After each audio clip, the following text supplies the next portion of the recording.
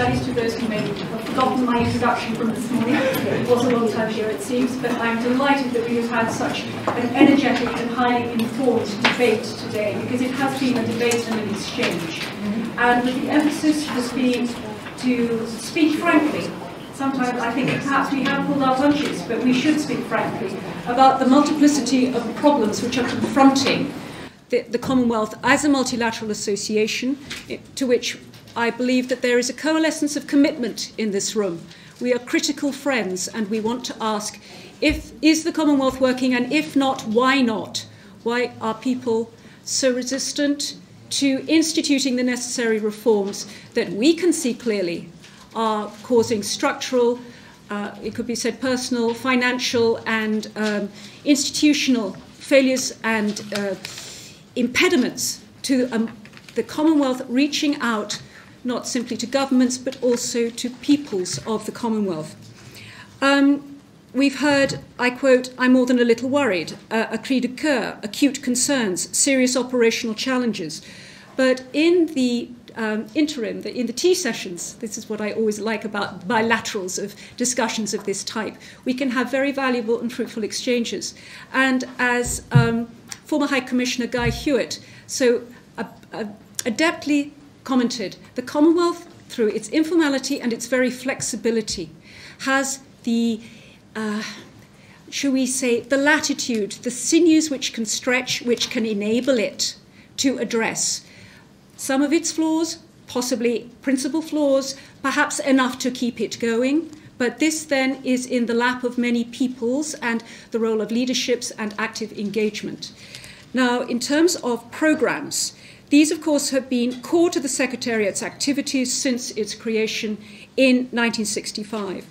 In terms of values, then, of course, it was state values, state rights, that were of principal concern in terms of addressing the developmental agendas of the newly independent states that were then members of the Commonwealth. And, of course, in the 1960s, there were merely 22. We are now part of an association which is 54 members.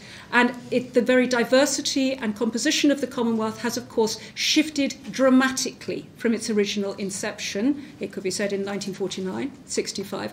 And is this part of the problem, that as its size becomes more sprawling, as the demands of individual members looking to the Secretariat to deliver what states identify to be their national needs, should the Commonwealth, in fact, be more rigorous in applying its institutional sanctions, in emphasising the importance of its values, that it abides by those? I think that it should, because then you have a greater commitment, and states who wish to join and see the legitimacy, the benefits, the access, the voice that the Commonwealth offers, it has a currency.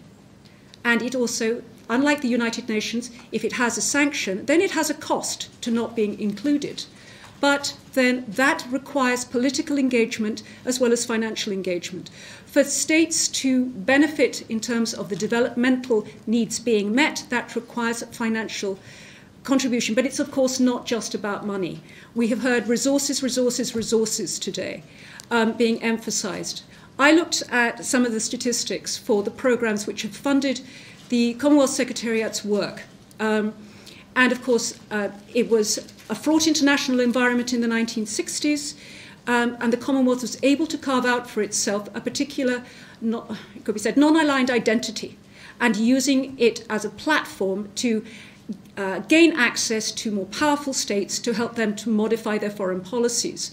But by the mid-2013, 2013, whereas the funding environment in the 1980s had been much more generous, and the Secretariat's human skill capacity was at 420 people. By 2013, the funding budget of the Secretariat was 51 million, and it has dwindled now from 2018-19 to 28 million, and the latest stats I've seen are 25 million. So it's been effectively cut in half.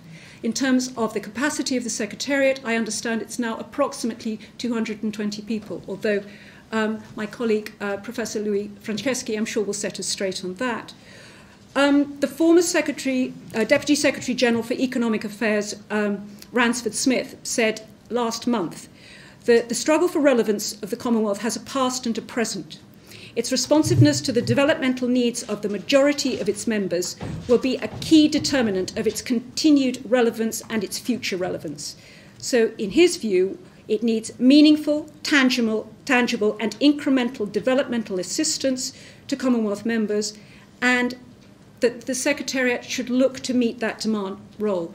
I felt that Dr. Indra Kumaraswamy this morning set out some very valuable ways in which that developmental role could be assisted that doesn't simply come back to money. But I do believe that there needs to be a discussion among the principal funders for the Secretariat, going beyond the Australia, Britain and Canada cohort, that particular group. But it does need the engagement of states. The former Director for Political Affairs, Max Gaillard, told me that if the Commonwealth has a commitment, a coalescence of 8 to 10 heads, it can really achieve political and developmental traction. So, again, looking to leadership. It goes beyond the leaders that we mentioned this morning. It goes back again to states. In the last discussion, there was, to my mind, an opening up of a potential conflict of values between parliamentary sovereignty and the values of popular sovereignty. I don't see them as being dichotomous. I don't see them being in conflict. I think there is a constructive tension in the Commonwealth with these values of states' rights and interests and serving the developmental agenda of peoples of the Commonwealth and people's rights and their entitlement to call on their government to satisfy their needs and their demands. So I mentioned to Guy that I felt Derek Ingram's comment of the Commonwealth having flexibility and the ability to jump into a telephone box and come out under a different guise at times of crisis, well, that may seem like a rather Marvel comic pop analogy, but the Commonwealth does have the flexibility. It has a past track record of responding at times of crisis. Whether it does now, well, that remains to be seen. But states have to be called to account, and leadership has to be called to account. I do think that the Commonwealth is at a particular inflection point. So it's definitely time for all good people to come to the aid of the association. Right, with that, I shall stop my political rant. I'd like to introduce our principal speakers. Please, unfortunately, Sandra Pepera is unable to join us through illness, and so we send our very best wishes to her for her quick recovery. Our first speaker will be Professor Louis Franceschi, who is Senior Director, Governance and Peace Directorate at the Secretariat, who has kindly agreed to talk on the Secretariat's principal programs and priorities, its current funding and staffing capacity, and the work of the CFTC, the Commonwealth Fund for Technical Cooperation. Then, in a slight reconfiguration of the order of speakers, Dr. Nicholas Watts will then speak. He is Senior Research Fellow at the Institute of Commonwealth Studies and Chair of the Independent Forum of Commonwealth Organisations. The environmental policy researcher, he was trustee of the Commonwealth Human Ecology Council from 1980 to 2015. Our final speaker on today's panel will be Misha Madison-Miles, who is currently Communications Lead at Syngenta. She was Public Affairs Advisor and Media Consultant at the Commonwealth Secretariat from 1997 to 2001 and Communications Consultant at the Commonwealth Youth Programme from 2003 to 2007. Professor Franceschi has agreed to speak first, and he's also kindly agreed to take questions immediately afterwards, because I know there's going to be considerable interest in this room on his remarks. So, if I could invite Professor Franceschi to begin.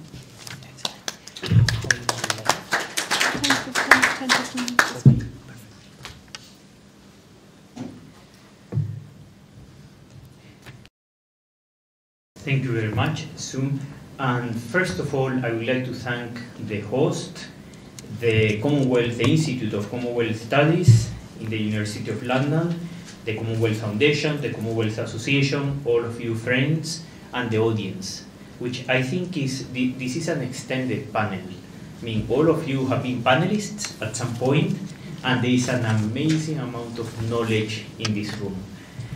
I joined the Secretariat 2 years ago as the Senior Director of Governance and Peace. It has been an incredible experience, and really is a learning lesson every day. There is something very interesting. When I was told to come and speak at this forum with Is the Commonwealth working, I said, well, this is a question I ask myself every day. And every day I say, yes, but we can do better. The world is in crisis, and this was discussed, I'm sure, this morning. Multilateral institutions are in crisis.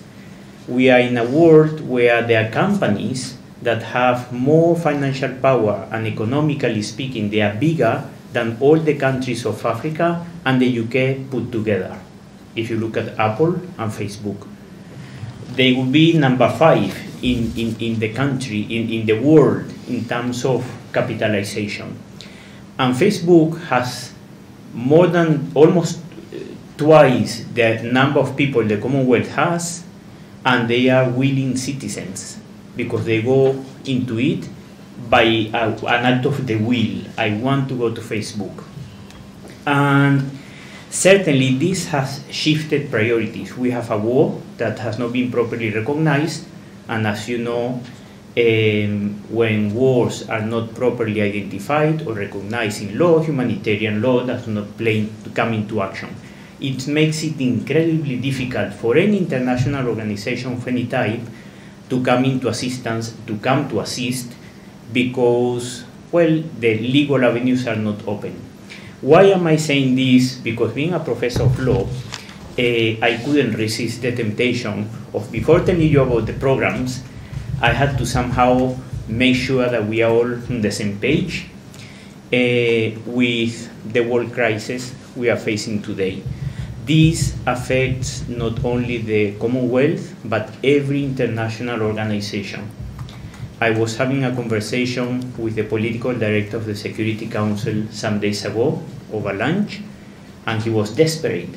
And he was saying, well, we are becoming a white elephant, the United Nations. And you speak to the political directors of the African Union, the same situation. ASEAN, the same situation. And there is a crisis of identity in these organizations that were founded 150 years ago to connect states that are now connected by social media. And our presidents and prime ministers are governing by Twitter. And I was incredibly happy when, for example, Trump was expelled from Twitter. But I also asked myself, who expelled him and why? Who took that decision? And to make a decision to expel the president of the most powerful nation on earth from Twitter, hey, you have to be more powerful. And then you start asking yourself, well, what is the power dynamics we are involved in? And this is something we live every day also in the Commonwealth. Because as an institution composed, formed by governments and directed by governments, and which exists to serve those governments, well, we have 54 governors who have their own agenda. And that whole agenda has been always beautiful, historically beautiful, a family of nations, a club of willing partners, friendship with a purpose. That's the best definition a guard in Marlborough House gave me. The Commonwealth is friendship with a purpose. And I said, well, fantastic. But when the world breaks apart and when countries go into nationalism, then you destroy that purpose because everyone is pulling in their own direction.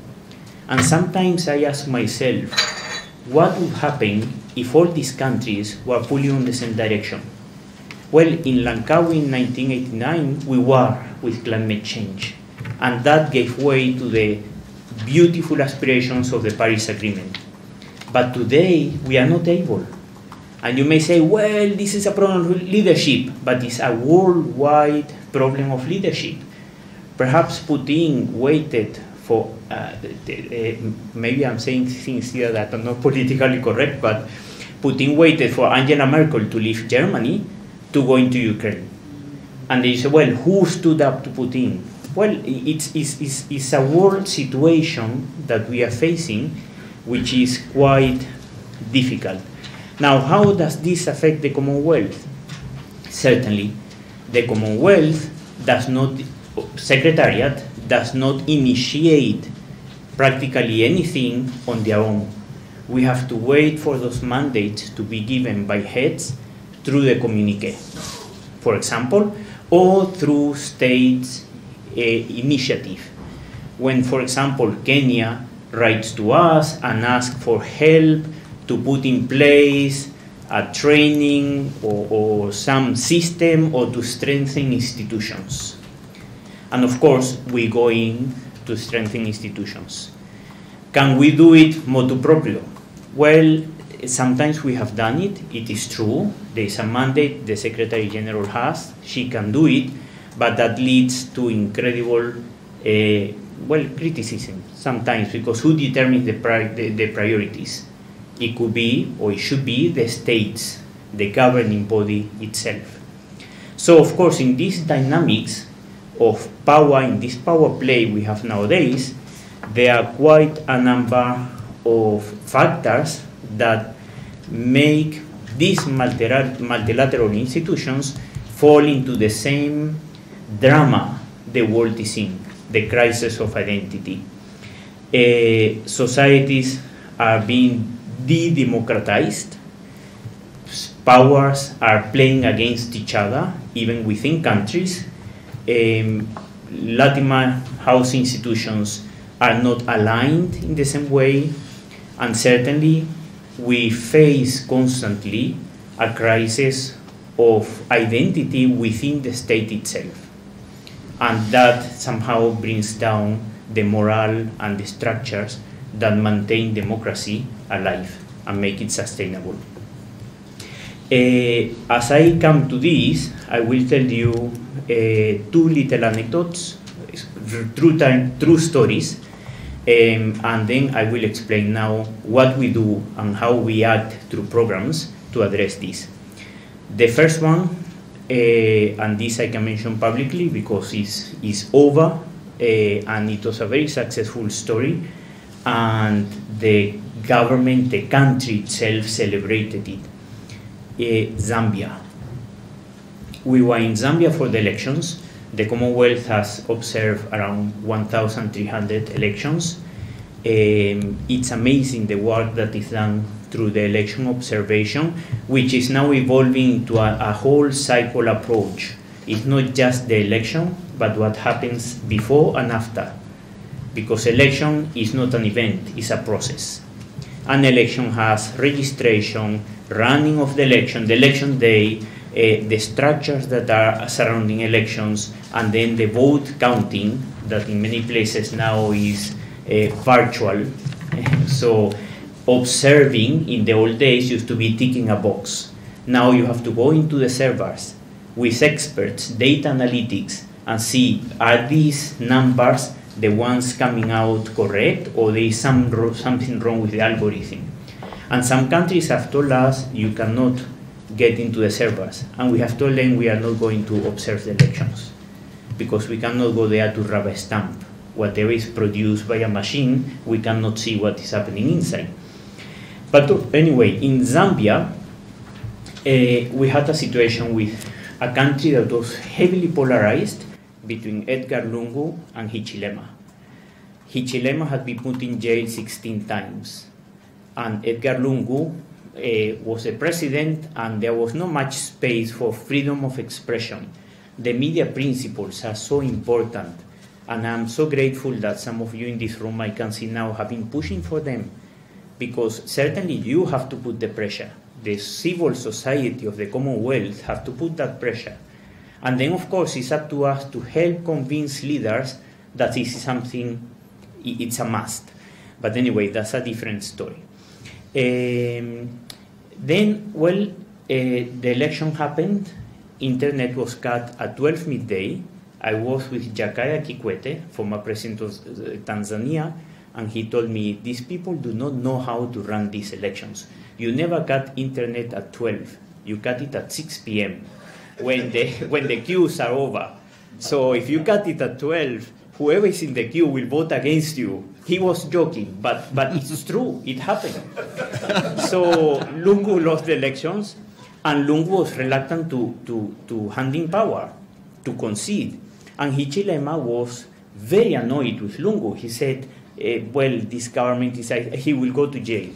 So our job with President Kikwete was to go from Lungu to Hichilema, say concede, forgive, concede, forgive, concede, forgive, until just in the nick of time, Lungu conceded and called Hichilema his brother. We went to Hichilema. Have you seen the message of Lungu? No, I didn't. I was in a meeting and that guy, hey, relax, he has conceded. And he called you his brother, do the same. He appeared in national TV, my brother Lungu, the country is bigger than us, forgive him. He didn't say forgive him, but he forgave him. So from that moment, and a photo was taken with the two of them shaking hands in a meeting that was arranged by us and the African Union in the house of the late President Banda. And from that moment on, Zambia was rejoicing in peace. Nothing could somehow upset them anymore. That beautiful story tells me the Commonwealth is working, but perhaps it's the best kept secret in London, because we are not very good at advertising ourselves, and sometimes we can't.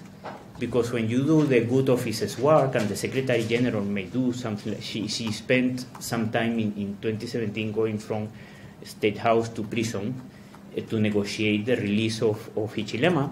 You say, well, when this happens, you can't tweet. And Kikwete was clear, no media. I don't want to see any journalist around. And I told the team, no media, not even tweeting. We are not in Zambia. But okay, it's a beautiful story where lives were saved and the country went into peace. And the same happened in Guyana, when David Granger was not giving in and they spent 6 months counting 300,000 votes. So it's as if they were counting one by one, every day one vote. So in the end, things were pacified, but Guyana was to the point of going into a civil war. So there are very beautiful things happening. However, I agree that there are very numerous avenues for rethinking ourselves, and this is where we need you, and your criticism is very important. Your critique of the work we do is very important and very necessary. Now, in these circumstances, when we find that the world is in a crisis of identity, where the states are failing, where leaders are closing in on themselves, and nationalism is booming, and we can see that the European Union was to the point of disappearance with the recent election in France. And this is happening to very many countries across the world, very many regional institutions and international ones. So how do we respond to the needs of the people? Because, of course, the way we are set up, we are responding to the needs of the countries, the states. But at the same time, we have a fiduciary duty to the people. And certainly, in that, with the Commonwealth Foundation, we have to do, and we could do a lot more. So, well, I would say in democracy, governance, and rule of law, election observation has been one of the main issues, the main projects and beautiful experiences of the Commonwealth. It was invented in the Commonwealth and then expanded to the whole world. Countering violence and extremism. Well, more than 1,500 direct beneficiaries of preventing countering violent extremism have been trained and somehow given the tools. We are in the fashion of building toolkits that are very applicable for countries. So all these needs countries have expressed to us, then you go into the sort of back room, create a toolkit, and that toolkit is applicable not only to that situation, but to all the 54 member states. In governance, more than 2,000 senior public servants, permanent secretaries, directors of public service have been trained in performance management. We are trying to create that culture that will put them against the wall. in matters of performance in a good way. Anti-corruption, creating anti-corruption networks in the Caribbean, in Africa, in Asia, and of course bringing all the heads together. Why this? All these programs or projects in trade, combined gross domestic product of the Commonwealth is, well, and many of you know this, more than 13 trillion. It was in 2020, etc. So why this? Because part of the strength of the Commonwealth is convening power, open doors everywhere, and precisely the ability to strengthen institutions. And I say, why did war, was prevented, or why didn't it happen in Zambia? Because the Electoral Commission had been strengthened to be honest enough to release the results that were not favoring the incumbent. And why war did not happen in Guyana? Because the courts were strong enough to actually issue judgments that were not favoring the incumbent. And there is a third case I cannot mention publicly for security reasons. It's still ongoing and we are trying to help, but it's a case where the executive is falling apart. And of course, how have we strengthened that? Well, by trying to secure the training and strengthening the public service, so that if the executive fall apart, at least the service delivery does not fall apart. And of course, there are these type of things we go doing in one country after the other, and well, those are the little, we could say, joys one can have. It is true, sometimes this goes unnoticed and cannot be said loudly and in public, but anyway, it's the way we are also asked by governments to act in that sense, with the trust that their problems will not be exposed. Now, trade is a key issue. We can do much better in trade. I think there is no reason why in trade we should not have created an OHADA, like the French system, to facilitate the free movement of goods within the Commonwealth. It's unforgivable. And the barriers are put by states in many cases, but it's something that has to happen. Movement of people, well, something similar. Why a person in the Commonwealth has to go through the torture of giving even your great-grandmother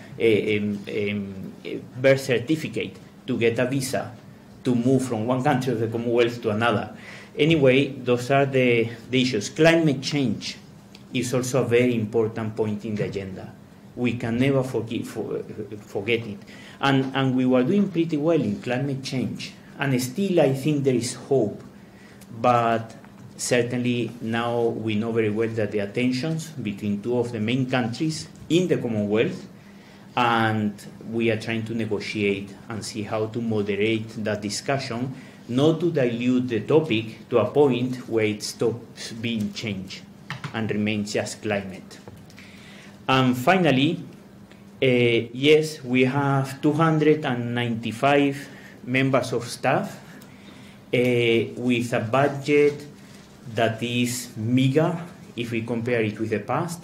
I really believe we do miracles because the budget of the Commonwealth Secretariat is less than the tenth of the budget of any ministry, for example, in the UK, and much smaller than any big ministry across the Commonwealth. So, but a lot is achieved with that meager budget.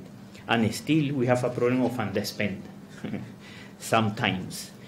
So those are more or less, well, and the work of the CFTC certainly is the development arm of the Commonwealth. Quite a lot is done, and here you have the usual tension, which I already saw when I was in UNEP in 96, 97. Back then, there was a tension between, after the Berlin Wall collapsed, the developing world and the developed world. And this continues.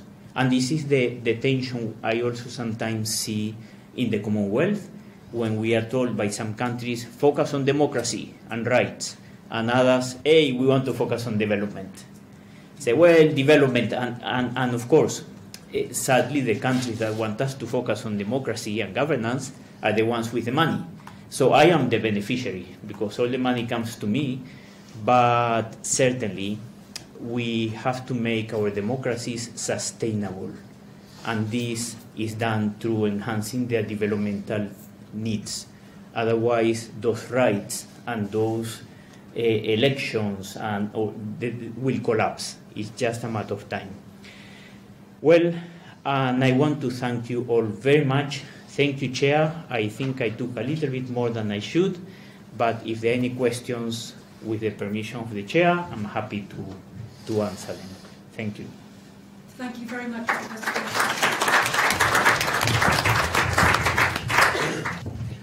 Colleagues, are there questions from the floor that you'd like to put to Professor Franceschi? Okay. Mark Robinson. First of all, Professor, thank you for that wonderful talk. Many years ago, I was responsible for helping design and set up the first ever Commonwealth Observer Group, although it's not in the list. Because the country was not in the Commonwealth, Zimbabwe only came into the Commonwealth after that. And I've also been an election observer 4 times.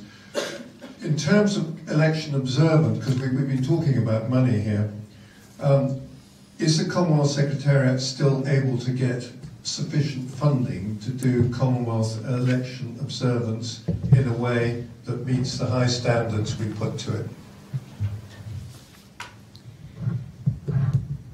No. So basically, yes, we have responded to all the requests we get. That's fantastic. We go and we do election observation. From that point of view, I would say yes, we are able to respond to those requests. No, because election observation has become, as you very well know with your experience, a much more complex process, where the expectations are now much higher and much more technical, and that requires a huge amount of funding. So we go to observe a few days before the election. The observers spend maybe 1-2 weeks, depending in the country. The European Union, as you know, sends observers for almost 6 months. Of course, for them it's a job. For us, it's a group of prominent people who have the experience and the weight, the moral character to prevail upon the state to do it well. But certainly has become quite a technical issue in many countries, where election transmission of results is done electronically, and we are looking into that. But certainly it's a priority. So the election section have never found itself short of funds, because if they don't have funds, we take it from somewhere else. But we are very happy with the funds we receive from specific donors, and the UK and Australia have been exemplary in that case. Thank you. Question from David Jones and then Arif Zaman. If I could take these 2 questions together, please. Louis, thank you, David Jones. Thank you very much for the partnership working, the welcome to CHOGM and the opportunity to address the meetings. I'm just wondering that the picture you described of a world in conflict with leaders increasingly anxious, increasingly looking internally, nationalism, even the UK enacting legislation to stop protest. Not a very congenial atmosphere for working with civil society and in partnership working. And I wonder if you have some vision beyond Vijay's research, which is really important and welcome, and thank you for the group that's been set up to support that, and Nicholas is involved with that. But do you have some sense of how, in this really conflictual context, the Commonwealth can work with civil society in a constructive way? Perhaps we just need to keep the light on even. Okay, if we could have a brief question, please, from Arif, and then one from Karen, and then, colleagues, I think we should move on with our panel. Louis, I'm a business lecturer, business education. There's been a dramatic increase in the last 3 or 4 years in the appetite and interest of students in law, business and accounting in examples outside of the North. Okay, you've got plenty of examples of that through your programs. The problem is, Louis, nobody knows about them. Well, very few of these people, undergraduate students across our Commonwealth community, know about the impact the Commonwealth is having through your programs and other things. So what more can we do?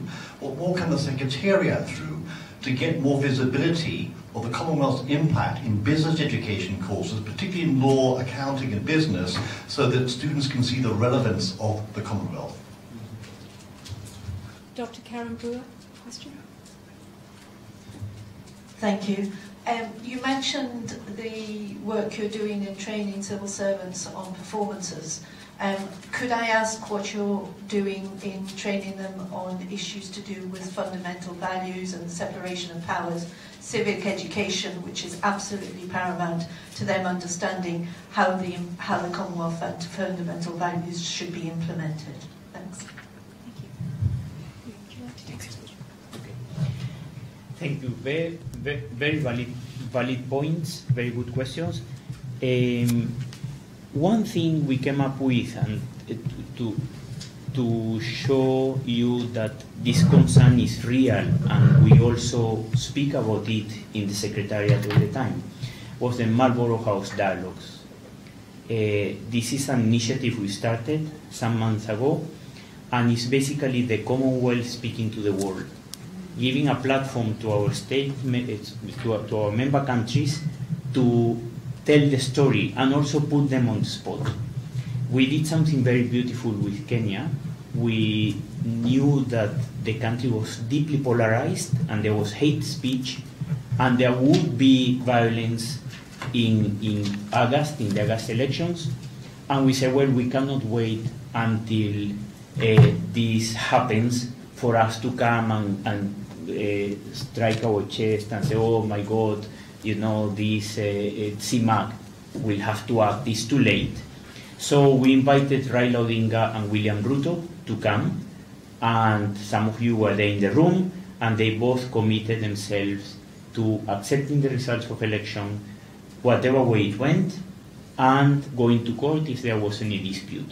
After this, the Chief Justice came and said, I commit myself to go constitutionally, be fair, etc., in the judgment and the like. And until yesterday, we had the Director of Public Prosecutions and pushing down their team, his team, the idea of, well, you have to be professional and honest in the prosecution of electoral offences. So, of course, there are all the things that happen in the background, but the Marlborough House Dialogues is about talking to the world and telling the world this for us to communicate a little bit better. This goes also along with the question from Arif. We have to be much more vocal, but you know, partly, yes, we fear somehow speaking out because of the fear of failure, which is something that affects all these international organizations, governmental organizations. If I say anything, I may annoy one or two of my member countries. Say, well, but that's precisely how the dynamic has to change, because you are there not as a cheerleader, but as a doctor, which has to cut the injury, poor spirit, and pain will happen, but the pus is removed, the infection is cured. So visibility is something we have to improve. I thank you for this, and I think it's something that will be one of the main aspects we will be looking at in CHOGM, in the conversations with leaders, and I'm sure this will come up in the retreat again and again, the idea of visibility, how can they listen to us? And then separation of powers. Karen, I am grateful for your push, because you're always pushing this, and you even told Raila and Ruto the same idea. But, you know, we have to be perhaps more intelligent in the way we approach our member states. They will not naturally come to you to tell you, please teach me separation of powers, or to be fair, or to be they are quite happy and they don't accept much criticism. So we have to be intelligent, and the way we approach it perhaps has to be different, has to be more constructive, and has to be like we have done with the management, performance management, that we created a culture where now they're saying, hey, I don't want to be left behind. And then Maldives jumped in, and Barbados jumped in, and Namibia, and Nigeria, and everyone wants to see, okay, what's happening with performance management that I'm not doing. So I think that's the idea, perhaps to be a little bit cleverer, and with your help, the accredited organizations, to pitch it to them in a way that they will be happy to be told where things are not going well and could improve. Thank you very much, Louis. What we will now do is to move to our other speakers, who I know will also want to put questions to Louis, who's kindly agreed to stay for the rest of the session. So with that, Nicholas, I invite you to make your remarks, please. Thank you, Sue, and the Institute and the Round Table for the opportunity to say a few words about, I think, both the Independent Forum of Commonwealth Organisations and our engagement with the Secretariat. And I hope I'm right in feeling that there's a new era of openness to communication with the IFCO emerging, or with Commonwealth organisations. And I'll stand corrected. I've got two members of our steering group in the room, Arif Saman, who was one of the co-founders of the IFCO back in 2015, and David, who's spoken before, still here. But is the Commonwealth working? I do ask myself how we would know, or how the Commonwealth would know, in the sense of I'm not sure what metrics the Secretariat uses for review and analysis, or who carries out the reviews, and that would be very interesting to know. So what is the evidence underpinning claims made in the Secretary-General's annual reports? That's an open question. And of course, speaking for the IFCO, I have to ask, is the Commonwealth working for its accredited and associated organisations? And let me carry on. First of all, the IFCO, we set up in 2015 in response to the Secretary-General on elections saying that she was going to have much more frequent and open dialogue with Commonwealth organisations, which we welcome. So we set up, we meet quarterly, and I think in the first 2 years we had 1 or 2 meetings with the Secretary-General, so far less than we'd expected. So we're set up to coordinate and channel the voice of Commonwealth organisations,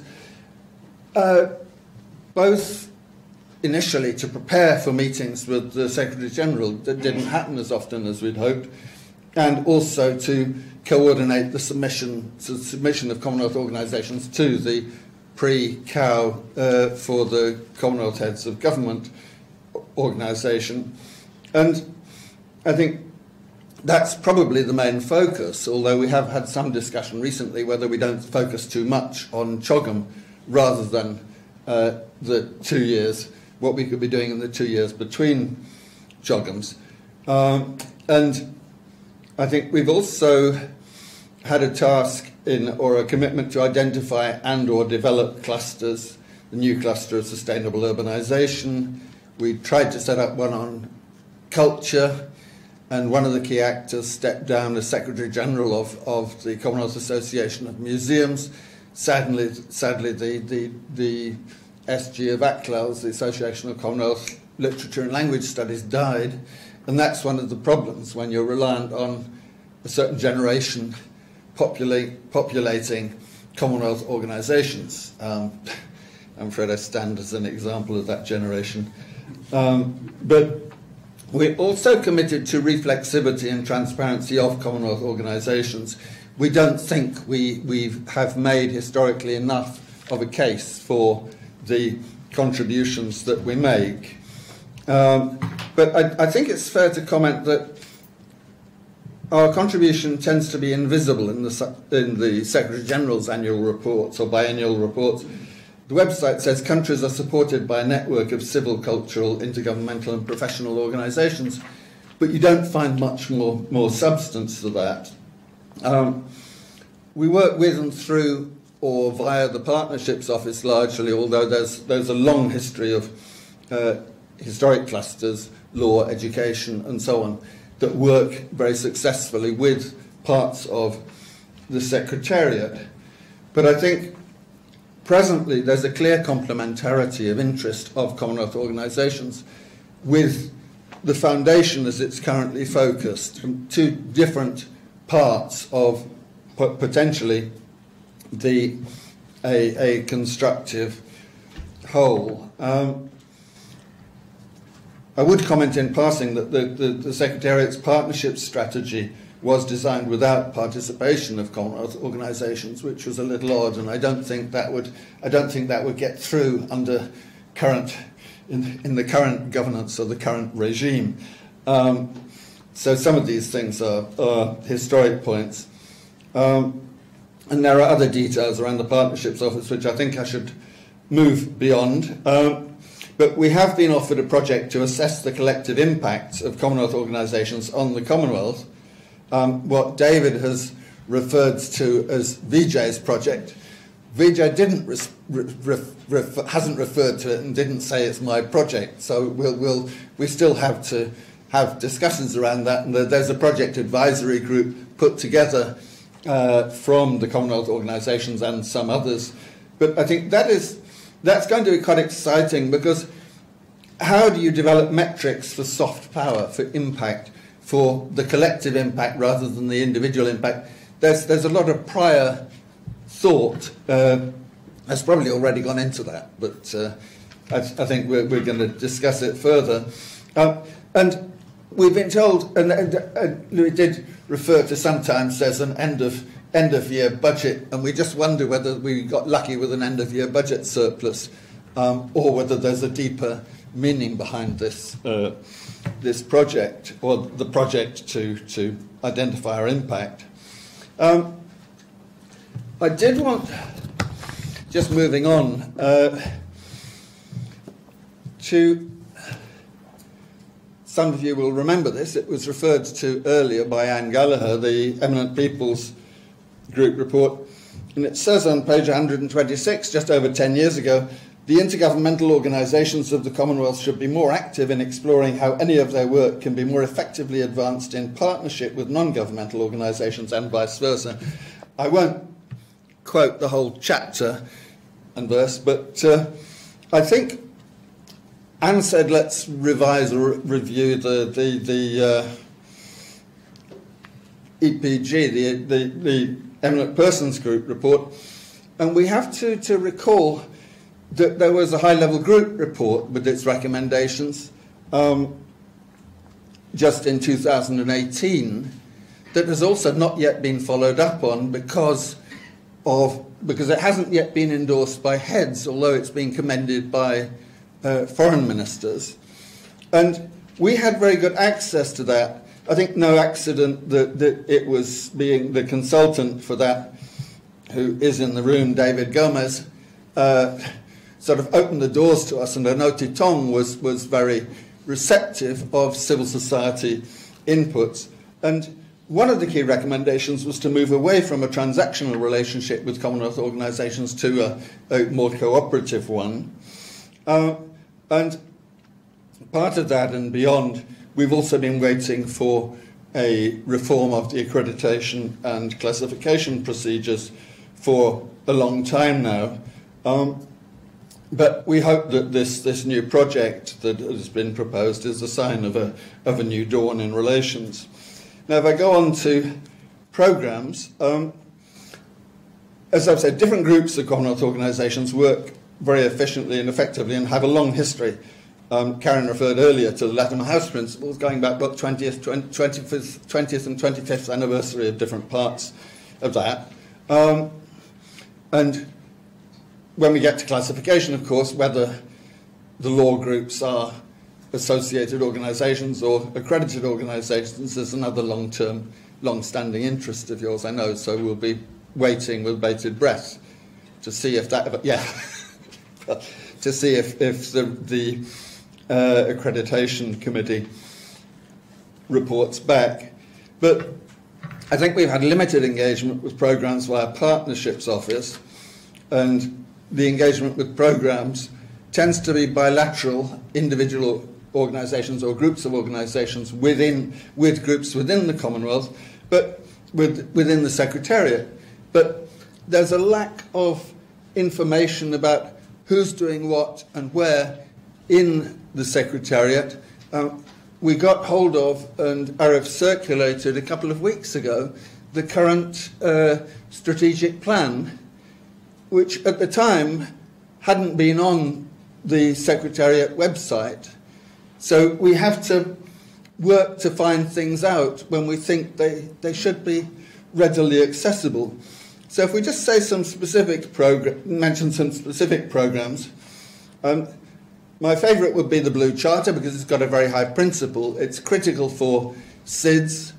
It's visible and doing as well as it can under the governance structures it has and with the financial constraints it has. So it's, it's got champion countries, and I don't know what the results are, but the process is convincing, and there's a very good team behind it.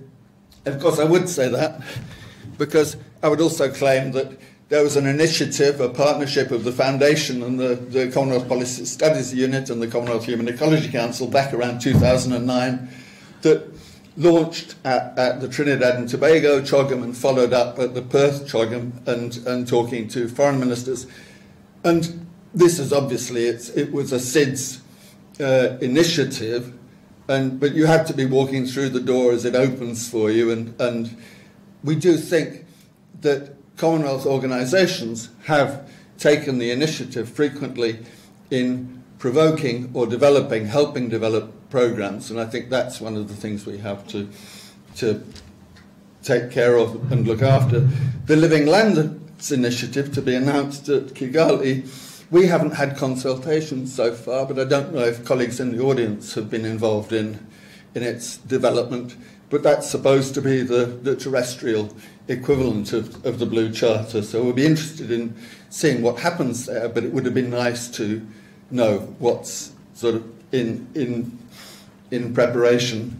Nicholas, excuse me, I'm keen that Misha should also have the opportunity to make her remarks. So could I invite you to wrap up, please? There will be time for questions afterwards. If I could just say other things that Commonwealth organisations contribute to. We know that the education and the environment and the law and the health ministers' meetings involve substantial inputs from Commonwealth organisations. The education ministers has been reliant on them. And I think in the future, I think it's important, the Commonwealth brand is important to Commonwealth organisations. If the Commonwealth has a good reputation, Commonwealth organisations can generate resources and mobilise support. And things the Commonwealth is good at, I think, is recognising and giving access to civil society. Practical ideas would be focused on reparations at this stage. This is speaking personally. There are things IFCO has to do. I won't dwell on those now. I will say about the gorilla in the room, because they're talking about democracy. CHOGM is going to a country where 98% of the votes went for the incumbent. I hope the 2% are still free and walking around and in Rwanda, but I think there's a real question of democratic values and that sort of result. And I would really, again speaking personally, welcome as a sign of commitment to democracy the release of Paul Rusesabagina, hero of Hotel Rwanda, in the run-up to the Rwanda CHOGM. Thank you very much. Thank you very much, Nicholas.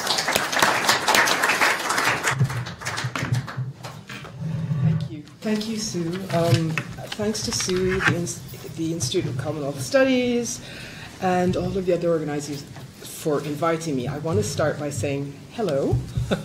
I'm really pleased to be here to see old colleagues and friends, both in person for the first time in a long time, and online. It's good to see that we're still committed to the Commonwealth and that we are concerned about its future. I am warning you that I'm neither an academic nor a regular public speaker, and yet I took the hotspot, the last, because I think what my topic is of concern to all of us across all of it. Is the Commonwealth getting its message across? And I think really the answer is no. Keeping in mind what Dr. Franceschi said about the crisis of identity, this midlife crisis that a lot of international organizations are going through, there's definitely a need to refresh and to rethink and to relaunch. What Nicholas just mentioned about the relying on a certain age group to populate Commonwealth organizations, that ties into what really is a bit of an echo chamber and a problem for non-governmental and governmental organizations alike.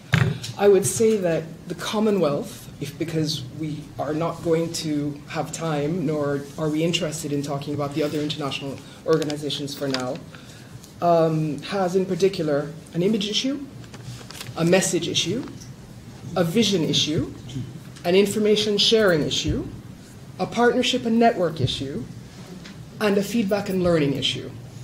Now, obviously, I cannot speak to all of them at length, but I will touch on each of them because I don't want it to sound like that's a criticism. It is a stark, unfortunate statement of fact. Yes? The image issue. What is the Commonwealth? What does it look like now? Does it look like this room? Or does it look like that one girl over there who is younger than the rest of us by 25 years? Right? What does the Commonwealth actually look like? And are we creating it in its image or in our image? What is the Commonwealth's message? What should it be? What is it? It is a bit of a cop-out to say the government set the message. Because if that's the case, we are nothing. We are amorphous. We are 54. We are 2.5 billion. We are nothing. What is the vision? What does the Commonwealth want to be? Both the organizations, the associations, and the people. What is the vision? I mentioned what's the message. So what is it? And then how do we share that what, right? Some thinking needs to go into this. And it doesn't need to be an eminent persons group or a high-level group. It needs to be a bunch of people perhaps sharing a Commonwealth drink, talking about what it is that makes the Commonwealth the Commonwealth. Yes, it's the common laws. Yes, it's rugby, cricket. Yes, it's, all of the foods that have crossed, and crossed and recrossed the oceans. What is it that makes us the Commonwealth? The partnership and network issue. Just briefly, I want to say that there are two aspects to this. There is the fact that working in partnership, the Commonwealth does not actually, perhaps, I don't know the reason, but it doesn't actually exercise its full partnership in whatever it does. And that works for it and against it. Because if the initiative doesn't work, well, they weren't leading. But if it does work, they also don't get the credit. So, and also within networks, so be more of a partner, be more involved in the network, and use brand Commonwealth. I come from a country of 3 million people, but Jamaicans believe that we own the world. And we act as if we own the world. And many of you probably didn't know that there are only 3 million of us. So there is a way to partner and network and amplify your voice and your message once you know what it is. The feedback and learning issue, everyone here has spoken a little bit about this. How do we get better? We get better by listening. We get better by taking on board what people say and doing better next time, right? There are no feedback mechanisms that I can find on the website. because I wanted to complain about the fact that I couldn't find any information to prepare for this meeting. And I wanted to complain privately because I didn't want to air that dirty laundry, but here I am, because I came across a lot of page not founds and no way to contact the Commonwealth to say, your mandates are missing. The strategic plan is missing, right? It doesn't look good. It's not a good look for an international organization. Also, as a policy maker, how do you find information about the Commonwealth? How do you find what the Commonwealth is doing? In the midterm review, one of the recommendations was around the fact that there isn't enough evidence-based support for the outcomes and the deliveries of Commonwealth activities. That's a huge failing. If you're doing good work, you need to talk about it. Now, Dr. Franceschi chose two very good examples of good work, except they're in the one area where you cannot talk about it. As a former conflict resolution practitioner myself in a previous life before the Commonwealth, it's always hard to prove a negative. How do you prove the lives that were saved? How do you prove the wars that did not happen? Well, the Commonwealth works in other areas where they can prove what happened.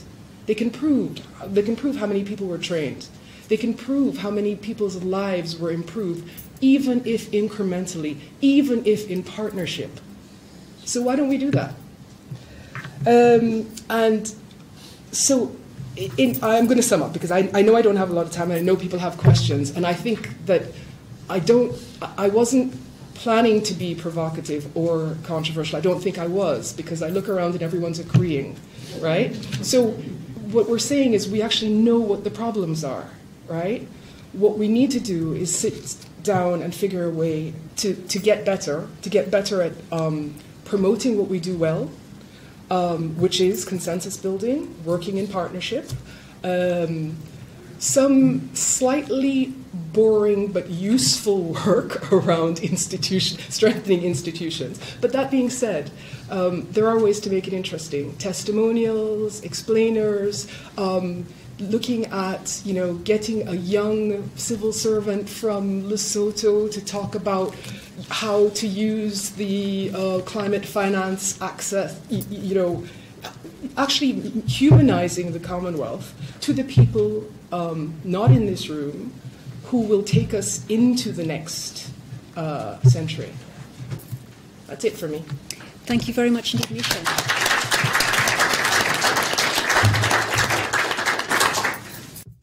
Colleagues, are there questions, please, from the floor? David Gomez, you have a question, please.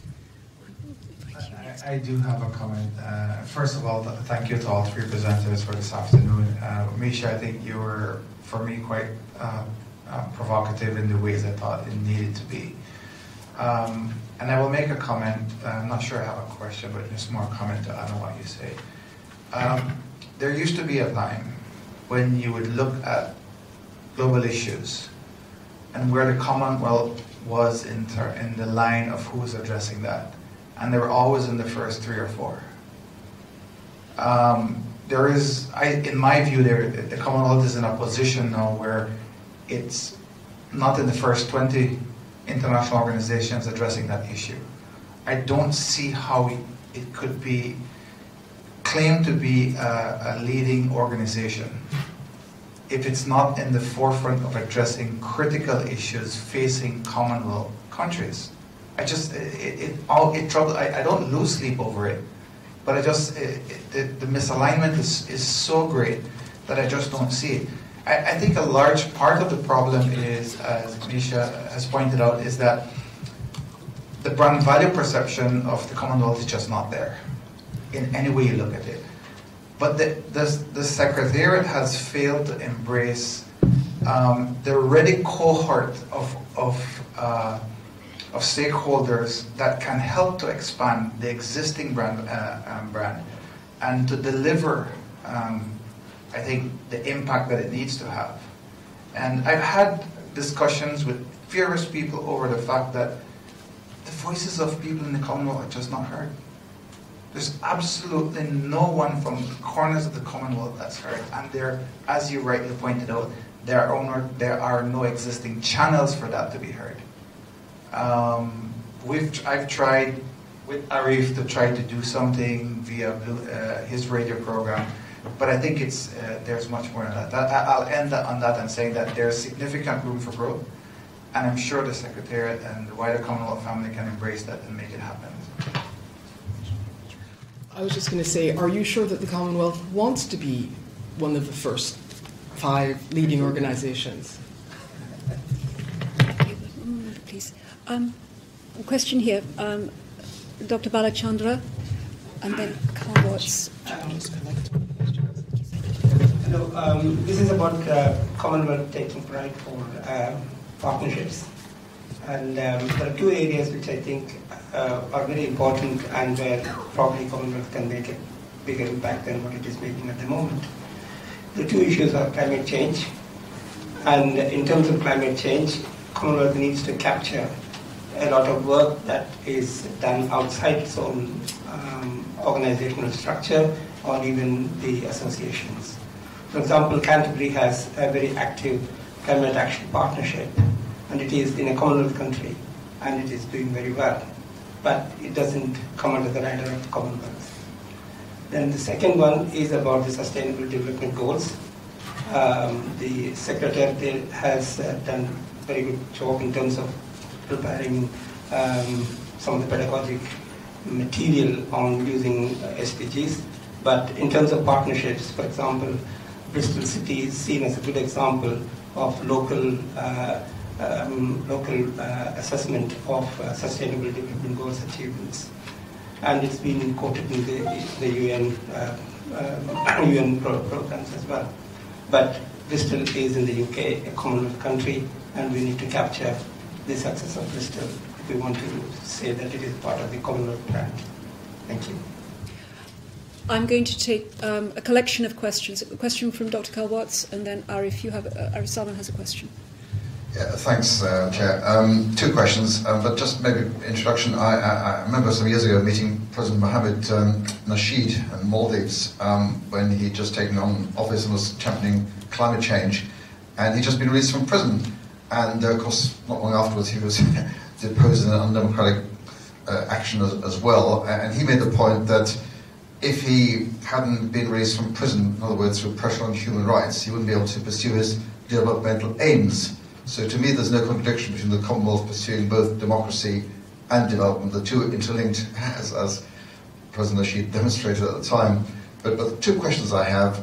First of all, can the Secretariat in particular not find stronger mechanisms to collaborate with the associated and with the accredited organisations who, as we've heard this all today, have vast amounts of expertise, have huge networks and abilities to support the work in quite specialised areas. And I think the EPG report, which was referred to, does actually have a paragraph on that, which I think was never fully implemented. So I think I'm looking for more, Nicholas has touched on this, more concrete mechanisms for the Secretariat to really outsource its work to the competent Commonwealth associated and accredited organisations.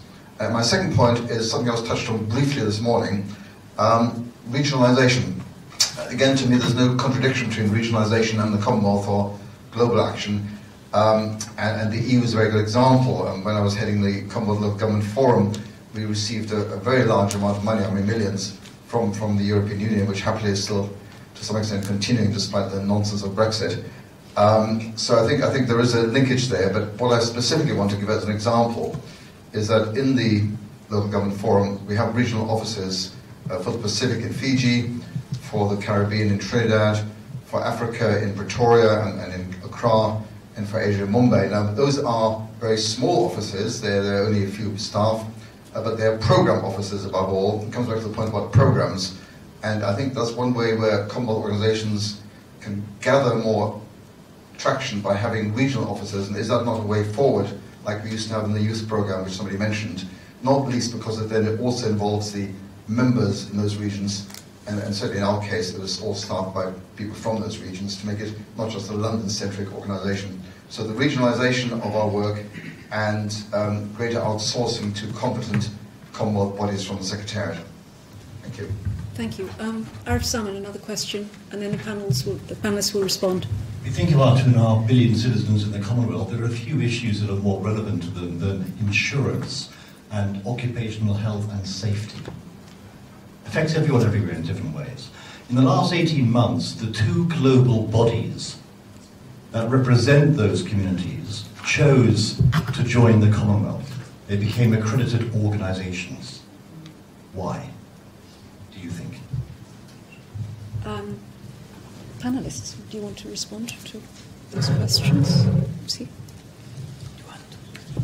No, you start, please. Yeah. No, it's your, it was your time.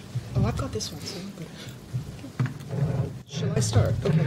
I don't think most of those questions are directed to me, but in fact, while I was listening, there were a couple, especially to the first gentleman, a concrete suggestion for the Commonwealth Secretariat might be for it actually to request on its social media and on its website hashtag Commonwealth Stories, so that actually it would drive people there to share their stories and to also see what else is doing, and then make those exactly those informal, sort of stretchy links that we manage to do so well, to find out what's going on. I think that might be a way to democratize the process. I would say about this accredited, although this is not for me, but this stronger mechanisms to collaborate. I suspect part of the problem for the Commonwealth Secretariat is resources. In fact, if you just mean that you want to be branded Commonwealth, that's something else. But if you want money from the Commonwealth Secretariat, I think that's an issue. And if you're waiting for that, you may wait a long time. But if you want to be accredited or affiliated, I think again in this social media world, you can use hashtags. You can reverse into an affiliation and an association, and you can also bring money.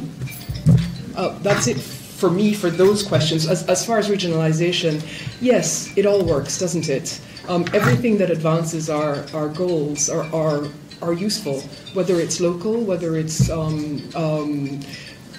regional, or whether it's global. My apologies that my phone went off at that point. So I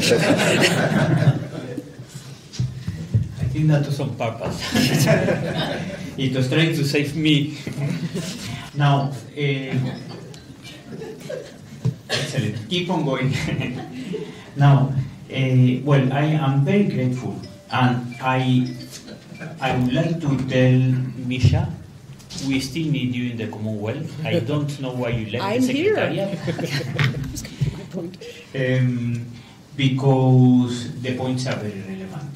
I mean, it is true, we are not very good at communicating what we do. I think there is an overload of information. It's something we all suffer from, even inside the Secretariat. Let me give you a little story. When I came in, 2 weeks later, I was asked, why are there 3 teams from your department in Trinidad at the same time doing 3 different things? I said, well, we have to stop this. And we started having some meetings, coordination. We put in place a system to know who is going what and if we can combine efforts. But this is very typical of international organizations because people believe knowledge is power, and you sit on your little shamba, we would say in Kenya, and this is yours, nobody touches it. And this is one of the biggest problems we face internationally, well, I mean in the Commonwealth and elsewhere, because it happens in many places. We have to become better at putting the story out there, to be more humane in the way we do it. It's very true. Certainly we are trying in many ways. For example, in this CHOGM we will have the inaugural Commonwealth legal debate for young people, and this is partly because we ask, okay, what are we doing for the young people? Oh, the youth forum, that's not enough. We have to engage the youth much more than just talking among themselves. They have to talk to the leaders, and we have to create that intergenerational dialogue, which is there already. The Cambridge Policy Fellowship, where you have young fellows creating innovative solutions for small island developing states. You have issues to do with the Oxford Policy Fellowship, where this is very simple. It's a kind of partnership where young people from Commonwealth countries move to other countries and they are embedded in ministries, and they help those ministries create innovative systems or new systems. For example, we had one who was embedded in the Ministry of Finance in Uganda and developed the PPP unit in the Ministry of Finance in Uganda. So there are, and countries go asking for it. So it's very interesting. There are many beautiful things happening, but I agree. We have to design the way of communicating the beautiful story that takes place in Marlborough House to the world in a much better way and more meaningful. Thank you, Liz. Yeah, on regionalisation, I really do think the time has come to look again at the potential and the timeliness of a regional Commonwealth.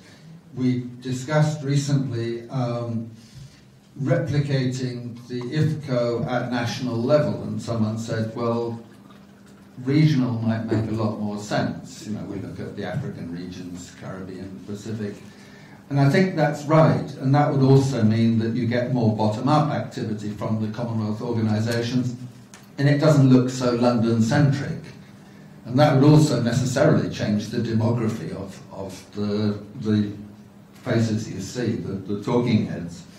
I think also there's a question going beyond that to links. There aren't that many green organisations in the Commonwealth, in the IFCO, because the Commonwealth Foundation was set up in the mid-60s and the environmental issue took off later. And we've got the opportunity, though, to link up with global organisations addressing key climate and biodiversity issues. And a lot of them have offices in Commonwealth countries and know which ones they are. And I've recently been talking to IUCN and they're interested, but it's not at a stage I can even take the idea to the steering group yet. But I think that's something else we should be looking at, of key organisations that are not Commonwealth accredited and would no longer think Commonwealth accreditation is something they would want to engage in. Now, we didn't mention the Sustainable Urbanisation Initiative, which I think is another key theme that's come out of Commonwealth organisations. Again, an initiative from the Commonwealth, but working with the Secretariat, the Local Government Forum and the planners and so on. And that has got traction with Rwanda in their sort of smart cities approach. But that's my comment on regionalisation. I think the time may have returned. Colleagues, I'm going to take one more round of questions before bringing this panel to a close. Sandy, question here. Yes. Just a very brief question, because I think I'm out of date on that there were several mentions of metrics and strategic development goals, Millennium Development Goals. I was in charge of the Strategic Planning Division up until 2008, and at that point in time we were putting in place results-based management with the hope that that would be, you know, a bit of a magic move forward for the foreseeable future. I'd love to hear very briefly how the Secretariat is now undertaking evaluation, and I'm very mindful that methodologically you need very different approaches for, on the one hand, programs and projects that you are proactively designing yourselves, and on the other hand, the very, very responsive kind of work. For example, when a country requests a CFTC expert on a quite specific subject, you haven't necessarily foreseen that request, but you still need to be able to prove that the work delivered against it was effective. So just a very brief update I would find interesting, and I hope other colleagues might also. Thank you, Sandy. William Horsley, you have a question. Thank you. William Horsley, good afternoon, Professor.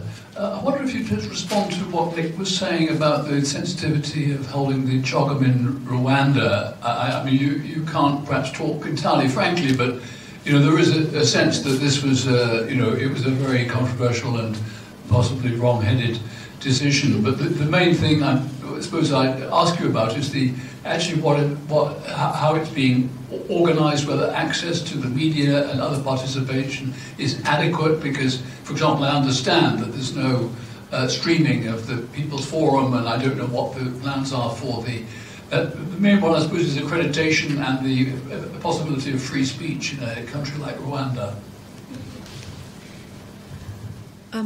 Question from Amitav. Thank you very much. I'll be very brief, and it's really to Louis. Firstly, it was music to my ears to hear that you are now looking at election observation as a cyclical thing, that an election is not an event but a process, and that observer groups don't just go there on the day and go away and it's forgotten about till the next election. So if you can make that happen, that would be fantastic. My question relates to another concern that came up earlier in the discussion today when you weren't here, which is about CMAG. When CMAG was formed, it was a pioneering Commonwealth institution. I remember others speaking enviously about it, saying, how did you people in the Commonwealth manage to get agreement on a body that actually sits in judgment and can rap countries on the knuckles for crossing the line? We would proudly say that Commonwealth Africa is doing much better than Francophone Africa in terms of adherence to Commonwealth values. But of late there is a concern that there is regression happening. I think COVID has enabled a lot of countries to have more draconian practices put in place. Nationalism has been mentioned, jingoism, xenophobia, etc. How is CMAG performing, and is there a concern that CMAG's role needs to be really revitalized as well? Three very good questions. Speakers. Excellent. Thank you.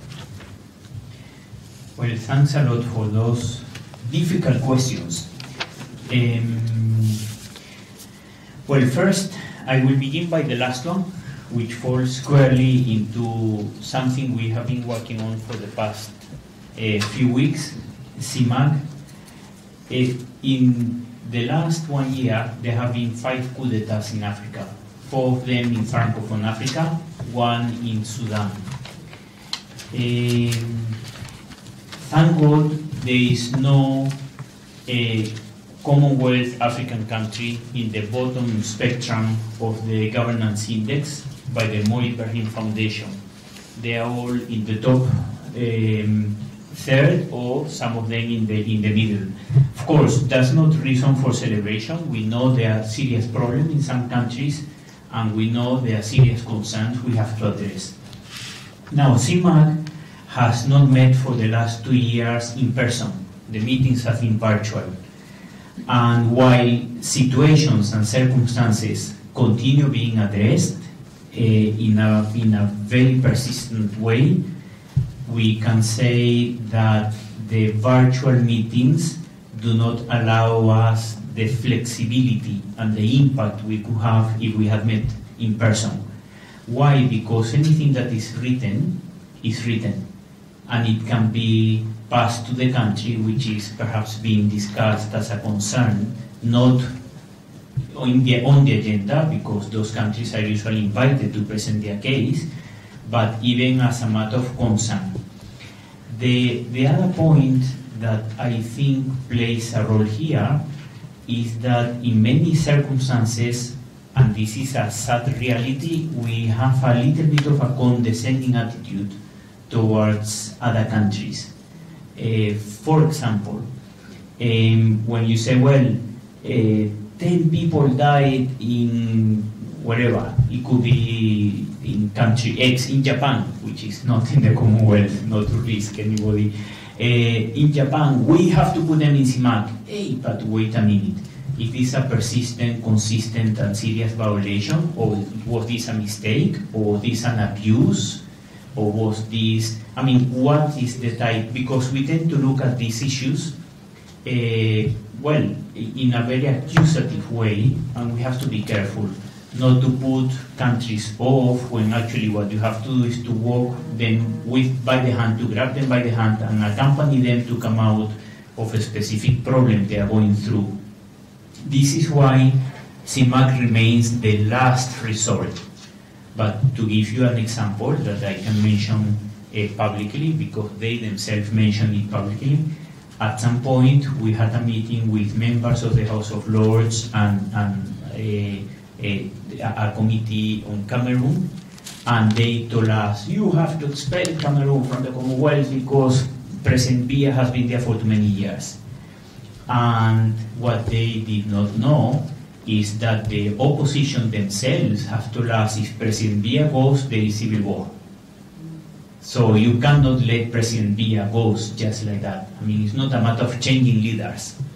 So countries have their own situation, their own cultural environment, their own circumstances, and of course we have to learn to respect those circumstances, but of course where there are violations and there are serious problems of human rights, we have to go in and somehow grab them by the hand. I think CIMAC is the failure of governance and peace. You take people to CIMAC when we have failed in our work and there is nothing else that can be done. As it was done, for example, in the case of Malawi, when they went through difficulties some years ago, and it was done with Guyana.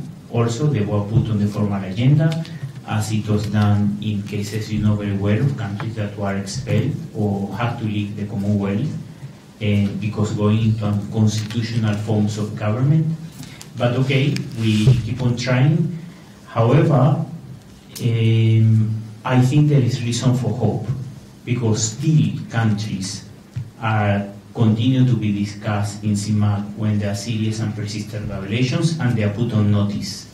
And this has happened quite a number of times in the last, let's say, 3 years or so, and I have seen it with my own eyes. Of course, it is true, this is not publicized.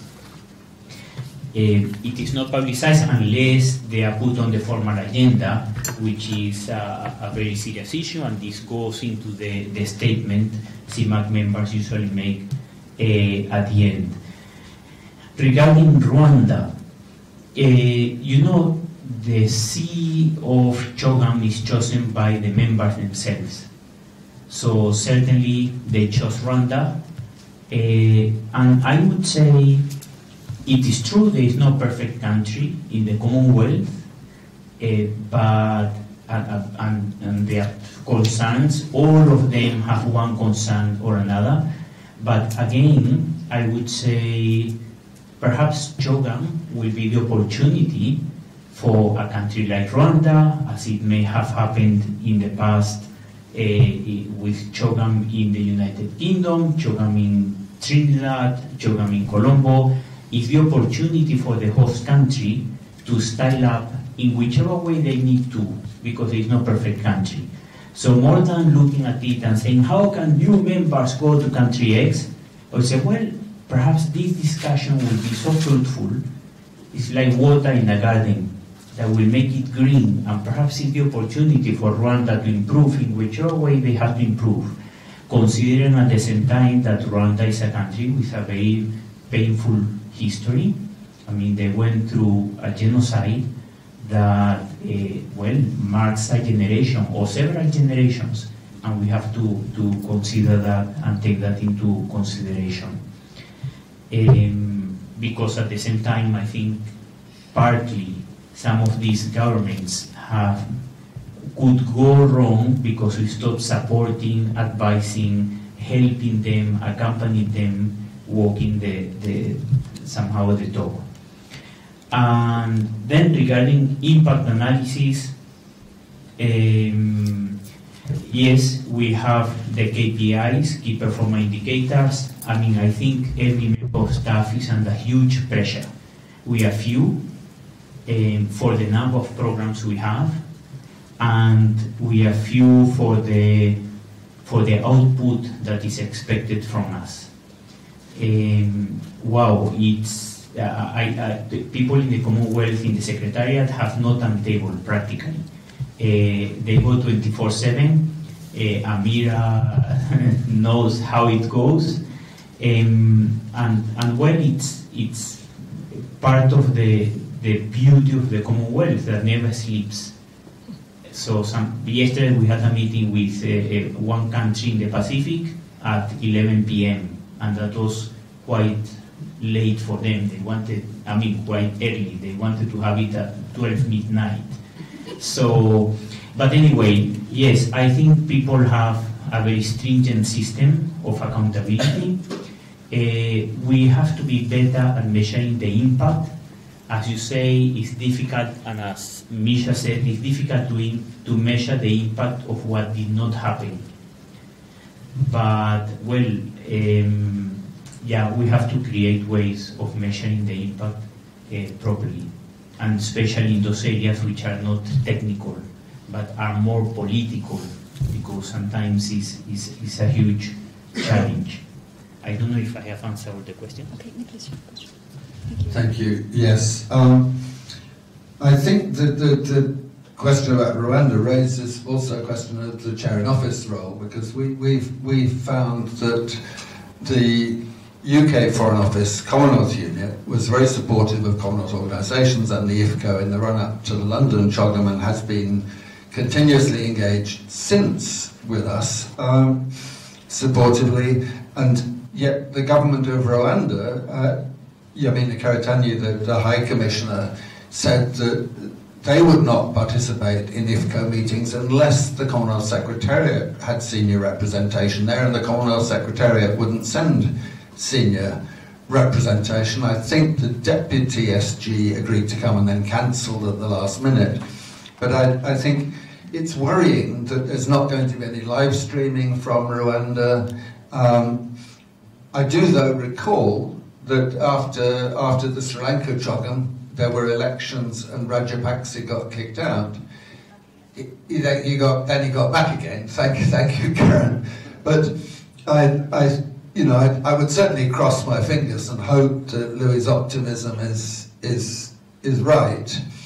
But I think there is a question about what a host nation's High Commission does to support the engagement with Commonwealth civil society in the run-up to and in the running of CHOGM. Yeah. Sorry, just to clarify, I forgot about this. Yes, there will be live streaming. If they did not want to make it public because they did not want to prevent people from going to CHOGM, I mean, Rwanda has really suffered by waiting for 2 years. I mean, for them, this is a major meeting. In London, it would be just a drop in an ocean, but there is a huge rainfall. So they have spent a lot of money, and they really need all of us to be and to invest and to spend money in Kigali. But we are planning and constantly talking to them about the importance of live streaming in one way or another. It's not a virtual forum, it's not a hybrid forum, but at least it will not remain just in the room. It will be... Have you got agreement on that? Why are you making it so difficult? But yes, I think there is an agreement on this issue, that it will be shown across, but certainly it's not a hybrid forum. It's a presential forum. So there will be no possibility of somebody from wherever, Cambodia, intervening. That possibility is not there, but at least they will have access to the discussions and listening to it. Colleagues, thank you very much indeed to our panellists. Thank you to your engaged questions from the floor. And my thanks to you for your active engagement throughout the day. I think this final panel has drawn together the threads that Alex, Stewart and I were seeking to do in terms of trying to address, is the Commonwealth working, and if not, why not? Where can it do better? What's it for? What is its relevance? And how can it seek to address the dysfunctional aspects of its modality and its composition? And indeed, as Misha has so clearly underlined, the importance of its clear vision. We've discussed networks, leadership, values and programs, which of course have all come together in this final session, addressing questions of cooperation and complementarity, monitoring and oversight and assessment of impact, and we need active engagement on this. This question, is there a tension between transparency and accountability? Accountability to whom? I'm enormously grateful to the frank contribution of Professor Franceschi, recognising the constraints with which, of course, he must speak. My thanks to Dr. Nicholas Watts, and I would like to echo Professor Franceschi's appeal to Misha to come and help the Secretariat address its communication issues, image, message, vision, information sharing, partnership and networks, feedback and learning issues, all key. As Joe Kibezo once said, you can have the most successful CHOGM ever, but if nobody knows anything about it, it's as if it never took place. And going back to this question of Rwanda hosting the CHOGM and going forward, Richard Bourne wrote a very important piece in the Round Table after the London CHOGM, when almost, I would say by default, that Rwanda offered its location, its conference facilities, very much at the last minute. Why are there not key core criteria for heads to choose where the next location is going to be? Because events have moved on since 2018. States can come under enormous pressure in multiple ways. Governments can change direction. Information can come to light. So heads have a responsibility to themselves. So I would argue that in terms of processes and leadership, the Commonwealth needs to address this. It was 50 years after the crisis of Biafra that Nigeria hosted the Abuja CHOGM. Rwanda is doing it a mere, 30 years after the catastrophe of genocide. So I think there are questions of responsibility and leadership that we've addressed that come again back to states and leaders. But sincere thanks to everyone. There is going to be a reception now, so we can continue in fine Commonwealth informal style. But I'd just like to thank our speakers, to thank our online audience, to thank our online speakers as well, for what I hope you agree has been a very valuable discussion. And I'm just going to hand over to Stuart to make the final remarks. Alex refuses to take the public accolade that he deserves. Yes, if I can get back.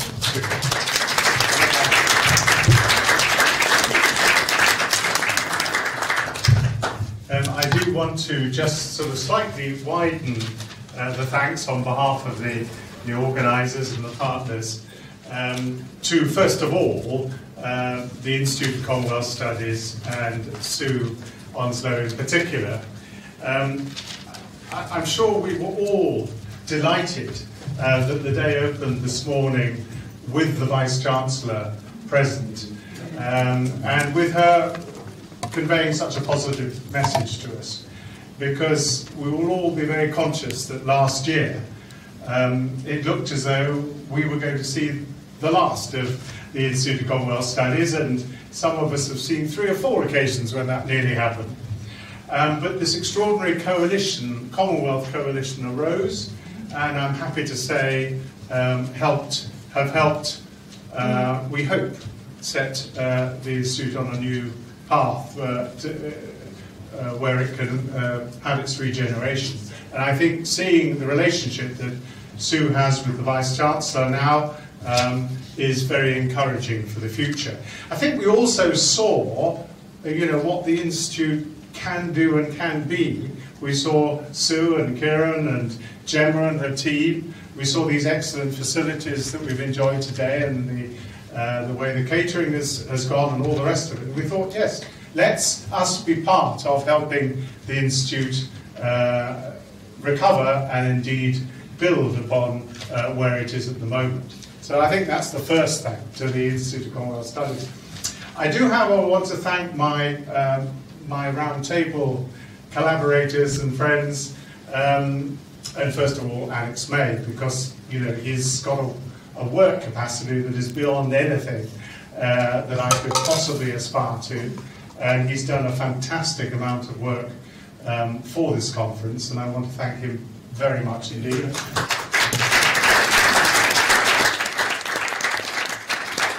And we have Venkat Iyer, the editor, has been here today, and Debbie, of course, is here, and so there'll be quite a lot of outputs, I hope, through the journal and the website. But fortunately, the Roundtable was able to give quite a significant financial contribution. Other partners mostly gave in other ways, but it did mean that, and the third fact must go, that we had excellent technical support possible. David and Melissa, Video Geek, I think is the name. But I mean, you were able, I think we all know how difficult it is to have in-person and virtual running at the same time. And honestly, you made it look seamless. And any breaks in transmission were entirely human error on our part, not yours. And then I think we've had, not just in this panel, but in all the panels, well-deserved thanks to the speakers and chairs who have, I think, really prepared well. There's been some very searching and hard and frank questions and criticisms, but there's also been a desire to look ahead and to look on the positive side and to try and come up with practical suggestions and proposals for the future. Finally, I want to thank everybody who's come today. You know, it really is fantastic to be with everyone again. You know, you can feel that sense of perspective coming back, which you lose when you're in a cocoon. And it's so great to see familiar faces again and to talk to people. Like networking, you just learn so much from other people's experiences. Some very natty dresses about, not me, but some very natty dresses. No tracky bottoms, no pajamas. You know, it's a great relief to see people fully clothed. And, but we are of that generation.